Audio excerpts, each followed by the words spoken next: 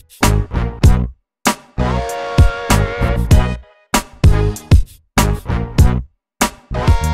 Annissa here with Firehouse Education and this week's Ask Annissa video column. And this week I have another guest with me. I'm so excited. I have Mark. Mark, tell us where you're from. I'm from Insight Restoration in Sandpoint, Idaho. Yep, so Mark and I are actually neighbors. We could meet for lunch midweek if we wanted to.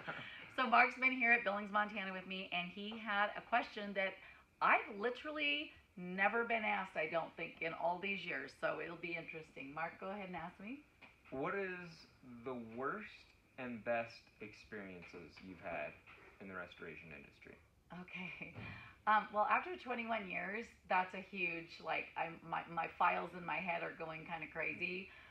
But off the cuff, just what I could think of quick would be probably the worst experience that I had was when I was dealing with a hoarder job that it had a fire. I'm not even going to say the state it was in because I don't want to name any names. But the firemen had come in and sprayed. So when I came into the job, it was quite intense. They had lots of pets in the house.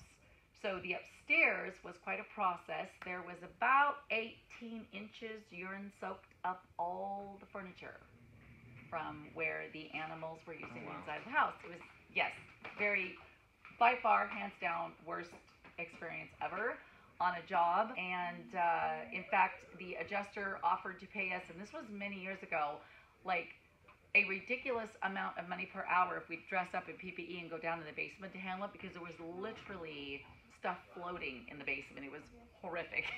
Really bad. And we turned him down. I told him there was no amount of money he could pay me to get me to do that job.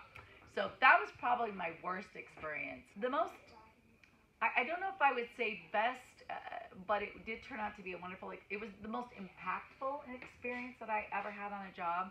Was a family that I came into that a fire had started in the garage, lived in this home their entire lives. They had, I believe it was 5 or 6 children, and the whole family came and met us. It was out several states away, so we drove like 15 hours one way to get to this job. And when I showed up, they just couldn't handle it emotionally. They lost 60% of the belongings in their house. It was a very bad fire.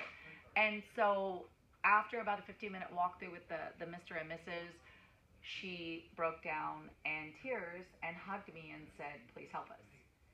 And I went through, it was 10 days it took us to do that job. And in the process, I found out why she was having such a hard time was 30 years prior to my showing up on this fire job, they had lost an infant son to SIDS.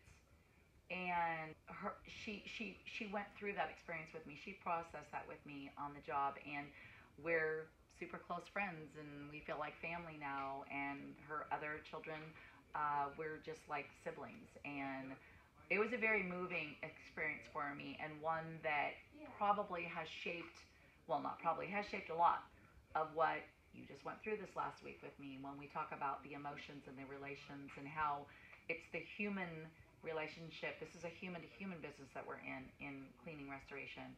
And that was probably what I would say was my most impactful job that I've had. And I, to this day, feel blessed that, in fact, she's even said many times, I'm happy we had the fire because it brought you into my life. So it's kind of that cool line of work that you get moments like that you don't expect. Yeah. Thank you for asking me that. That was actually kind of cool to sort of relive that a little bit and share that with everybody. So, and thanks for being on Ask Annissa. I'll have to be here by myself. Anyway, thank you so much for watching. Be sure and subscribe to rnrmagonline.com. Be sure you are subscribed to my YouTube channel, and send me your questions. You know where to send them to, Annissa@firehouseeducation.com. And it just might feature you on next week's Ask Annissa video call.